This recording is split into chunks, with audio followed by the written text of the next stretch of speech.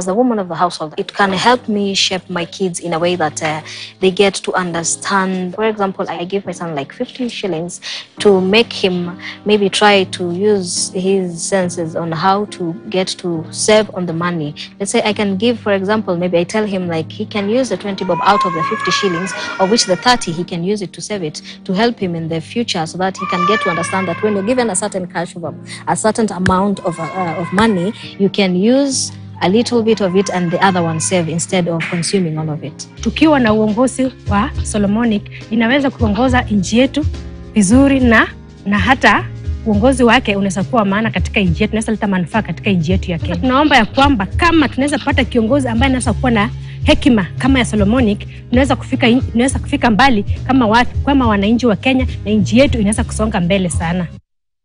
Welcome back to this special broadcast, and it's a wise one, so to put it, because it touches on Solomon, the wisest character that we see. He had 700 concubines, 300 wives, but I wonder, how many children did Solomon have? Ask your neighbor that. How many children did Solomon have? It wasn't adding up. Well, that is Solomonic wisdom. Ask him how he achieved that. I think we need to read in between the lines. Now, we were unpacking what Solomonic economics is. And Professor Ogola was touching on key tenets. He says that ADCA is actually the acronym on what simplifies this particular model. He's touched on awareness. He's already touched on desire. Where does your desire stand in regards to matters to do with social and economic issues in this country and across the world? Now, I'd like to welcome him back to tackle the rest of the tenets, the issue of knowledge, the issue of ability, and the issue of reinforcement. So without wasting much time, ladies and gentlemen, please welcome back Professor Fred Ogola. Mpigeni makofi tafadhali. Thank you very much. Thank you very much, Noah. So we just tackled the issue of awareness and desire, and I hope you are desiring enough. And they say that if you desire something, go for it, or you die desiring. And these are the ghosts which will come to your deathbed. They'll be telling you, you could have been this, you could have done that. Me, I don't want any single ghost next to me. Anything I want to achieve, I go for it. I die either trying it, or at least I achieve it. So knowledge. Wisdom means that, Solomonic wisdom means that we are looking at what has been tried and tested. And I've told you, they have talked about some of the countries that have done well, isn't it? They have talked about Japan, they have talked about Korea, and there are some common denominators. And because you know these things, I'll go very fast. One is meritocracy. They have always worked for meritocracy. And they pick people who merit. They pick people who deserve those positions. If I was president one day, I would choose somebody who I need to serve in my government, not someone who needs my government. Someone who needs my government is coming to steal from me, isn't it? But someone who is coming to serve Kenyans, whom Kenyans need, that do not need Kenyan government, that person will be good. That's how I end the issue of meritocracy. Zero tolerance to corruption. Kibaki once mentioned it. He started it, but you guys know why he ended. Then other people pick from him, isn't it? So zero tolerance to corruption is one of them. That's the knowledge we need. How do we fight that? Low taxation. You know, Singapore, they talk about, is the lowest tax economy. And secondly, Singapore has the lowest government expenditure. If someone can give me a chance to be a president one day, I don't know whether I will ever get that chance, but what I'll do, I'll ensure that we lower taxes and we lower the government expenditure. It's simple economics. There's nothing. Solomonic is not complicated. Because when Singapore lowered their taxes, many countries came to invest, companies came to invest in Singapore and gave their people jobs. Now, you look, in ease of doing business, Kenya can only beat Juba in Africa, which is the last born in Africa. You understand? So a last born comes to be better in ease of doing business. Those are statistical facts, economic facts. The other thing is integrity. Kenyans, let me tell you one thing. And I'll tell you a story, because this is very important. Integrity, you need to teach them at home. My father was a catechist, Joseph Ogola. And there's a day when a priest had gone for a long holiday in Holland, so he was in charge of the parish. And because my mother was staying with us far, because we were 11, one of my brothers is here called Gerald. He will tell me if I'm like, he's our last born. So he's Juba now. So My mother told me, Fred, we have eaten moga until our tongue is turning green. Go tell your father, who is now in charge of the parish, to give you some money. We buy omena or obambo.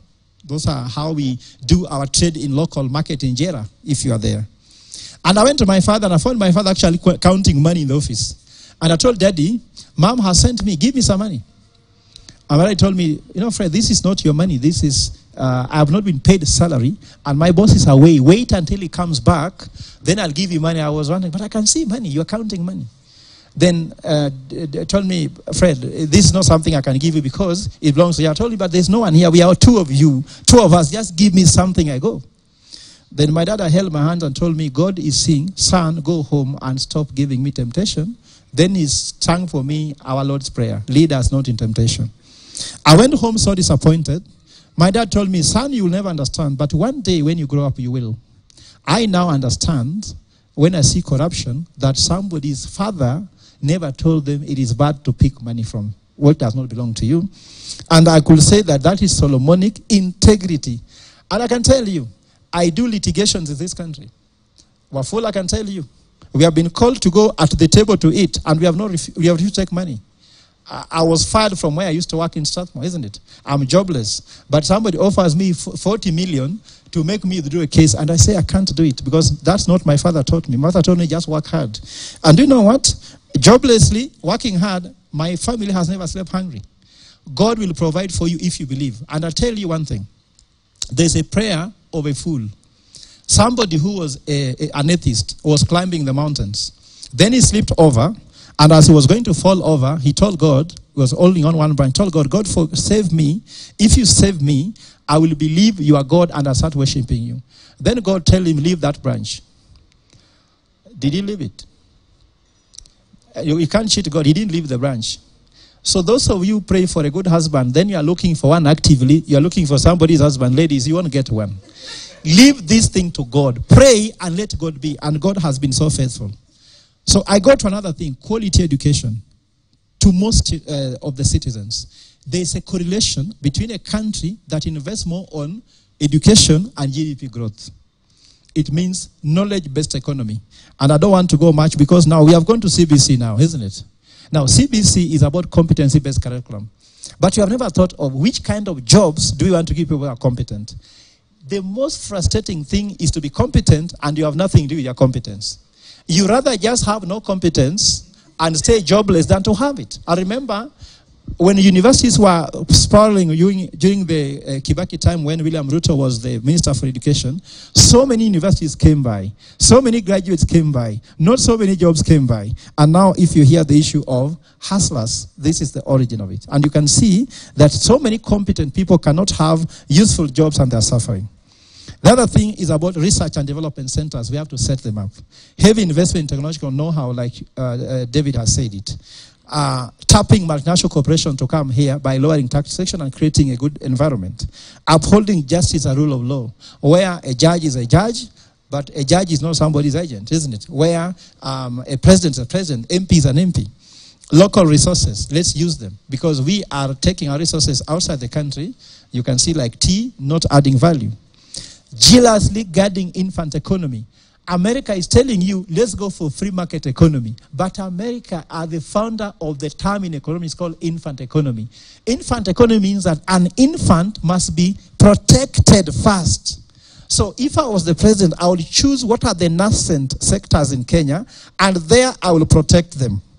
And the ones which I cannot do anything with, I'll trade them. It's called Solomonic because you're being told either be free market or be protectionist. Solomonic is either, you are neither on the two sides, isn't it? You are Solomonic because neither protectionist fully, neither free market fully, but to protect what you want. For example, we have no mobiles just on this road doing motor vehicle, isn't it? But we are importing too much of those vehicles. The president's vehicle, I see them all exported, isn't it? You see how many cars we are using in the government. There are 1,622 guzzlers that runs on this road every day. They are not Kenyan vehicles. Thirdly, shamelessly copy. China has done it. Copy shamelessly. If you can't be better than me, copy me. And you have done it very well. That has worked. So I've finished the one on knowledge. Those are the main things. The next one is about ability. And ladies and gentlemen, ability. National prosperity is not inherited. National prosperity is created. So what's our ability? DRC Congo is the largest cobalt producer in the world. Copper producer in Africa, isn't it? DRC Congo has $24 trillion worth of mineral resources. But look what? DRC Congo is number 44. Actually number 44 out of 50-something countries in Africa in GDP. And DRC Congo is the country where we have the most unhappy people. And yet they have the most resourceful things. So what I'm trying to say, that will not work for you, and it never works. The other knowledge we need to do is we need to have got in-country economic blocks. And I will just go straight to explain them. What do I mean by this? In-country economic blocks, Germany did it. Imagine Kenya, Nairobi, Kenya without Nairobi. Imagine Ghana without Accra. Imagine Nigeria without Lagos. Those economies will be 35% negative, isn't it? Vienna will be negative by 11%. Austria will be 11% negative without Vienna. Paris will be 6% negative without, France will be 6% negative without Paris. But you know what's happening? Germany, if you go and bombard Berlin and everybody dies and everything goes to the ground, it will be 2% positive. What am I trying to say? In Kenya, we have concentrated everything in Nairobi. If you get a chance to be president, please do regional blocks. Put up a way on which a country can survive because of globalization. Secondly, digital disruption. Any business can be done in any part of the country so long as there's a good road infrastructure and good internet. Simple like that. There is not magic. Don't be told about feasibility studies where people are putting a lot of money on studies which are just being stolen. So the second thing is the principle of subsidiary in national budget making process. If I can be the head of that treasury, I'll never do what's called national budget. It's a lie that there's national priorities. You should do regional, sub-regional governments, do their budgets first and take care of their priorities first is when you bring the national budget. So the regional budgets should really inform the national budget because national priorities are actually political priorities. They are not economical priorities. That is, I cannot, if I had time, I could explain to you more, but you read from the book for yourself. The second principle, regional banks. We don't need to have these large banks that are only on the air here, but there's nothing they're doing for local monetization on the ground. In Germany, it's illegal for a bank to set up anywhere. You'll find a bank that knows these are farmers. These are people in the economic block. For example, Coast is a blue economy. Is there any blue economy bank? All banks are generally telling you, pay slip, pay slip. You're a businessman. Which pay slip do you need? You want to start a business. Do you have to give me a pay slip? Then I should be employed. I should not be doing business. So regional banks will help. Regional or sectoral universities. The universities we have, for example, in the whole of Coast region, the 6 counties, Tana River, Lamu, Kilifi, Taveta, you go to Kwale, all those 6 of them, they only have 2 universities that belong to them. Yet Nairobi, we have around 17 universities that belong to us. If you go to Central, they're around 7. If you go to Rift Valley, they're around 8. Those people are suffering. Even banks. If you go to Taita Taveta, the governor of Taita Taveta, the national park he has there, all the money paid come to Nairobi, immediately they are paid. You swipe there in Nairobi. The money never sleeps in Taita Taveta. And the women you know here, a husband who is not at home is not sleeping with you at that night. It's not yours. So if money sleeps outside your county, it's not your money. I am from Ugenya. There's no single branch of a bank in Ugenya. The Ugenya MP deposits his money in another account, in another constituency, and uses from Busia, for example, because there's no single bank branch in Ugenya. So we need regional banks to bring closer services to people and also knowledge in the bank to the people. Accountability is paramount. Here, people just do whatever they want. I mean, if I was head of state, do you know this Public Service Commission? Every public servant will earn from the Public Service Commission, not creating so many payers where there are ghost workers here, ghost workers there. Everyone will be paid from Public Service Commission because they are duplicating roles and fighting with Public Service Commission for reasons that are not there. The other thing, I'll decriminalize and decommercialize what is called elective positions, where I see member of parliament passing that a governor can campaign with 300 million to win an election. You know, once he has done that, tell me how much he will earn to pay himself back 300 million. And it's being passed in Parliament. Parliament in broad daylight. I don't know, because I said with Wafula, when we were talking about activism, that it has become easier to steal money with a pen, a suit, and a Bible in this country. Because they do it with a Bible, with a pen, and with a suit.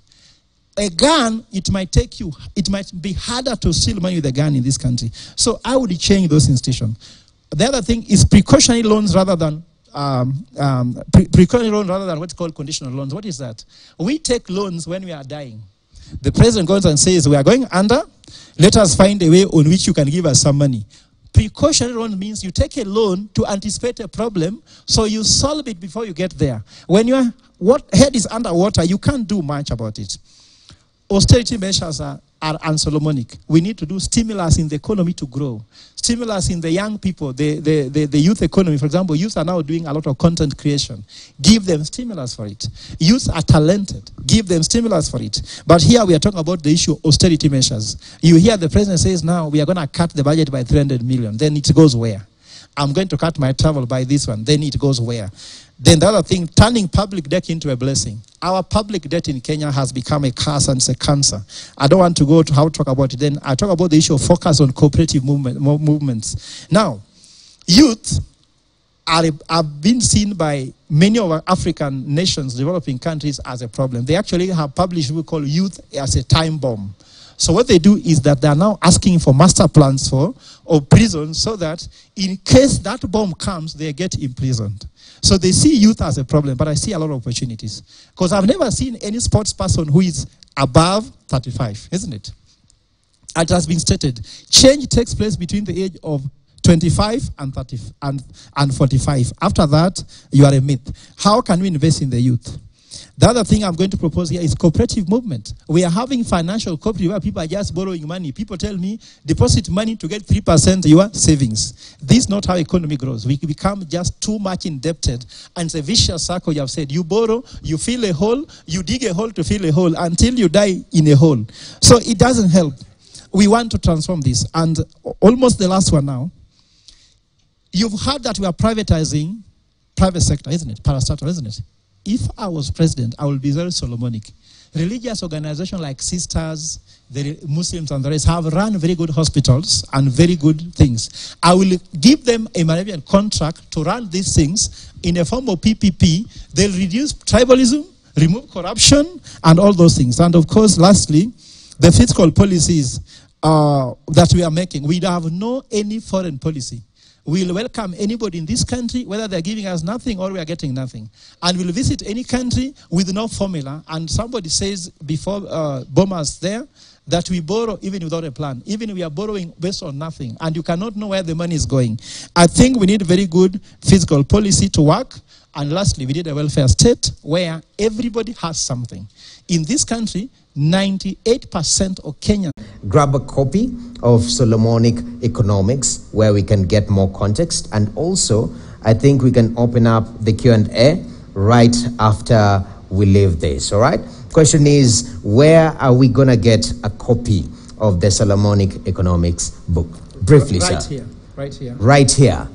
It will be available on Amazon. It will be available on digital platform. But those who can reach it out, is everything in the website. There's even a Solomonic website. You can get the book. Okay, lovely. Thank you very much. So, Prof, I won't let you go, but for our viewers at home, solutions, and solutions and Solomonic, I don't know whether they rhyme, but this is part of the proposition of solutions to change this country and the world. Thank you very much for joining with us. My name is Nokip Kimboy. Right here, we continue with the public lecture, question and answer. But I'd like to release you. Have yourself a good night and enjoy the rest of your viewing. Thank you very much. Okay, Prof? Finish off what you needed, then we open up Q&A. Is that fair? Sure, thank you. Thank you very much. Actually...